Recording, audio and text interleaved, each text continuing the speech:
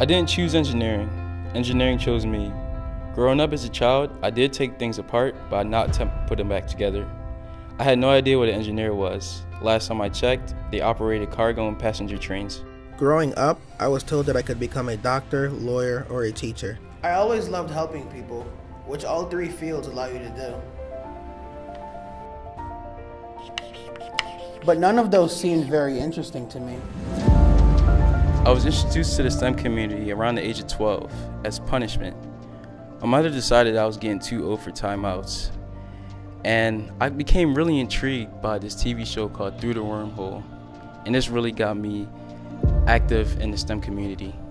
Recruitment season was upon us. I was being recruited to Division II and Division III schools, certain that I'll play football in college. Deciding what school to go to, I had a long talk with my mother, and I decided to not pursue my athletic career and to pursue engineering. I want to be an advocate for people who have big dreams and goals, and if they work hard enough, they can achieve it. Growing up, I had no idea what engineering was. There were so many, and never was I introduced to one. But then I found Facebook and wondered how it was created. And before I knew it, I was learning to code and learning computer science. That is why I decided to pursue my education in computer science, so that I can someday help change the world with technology.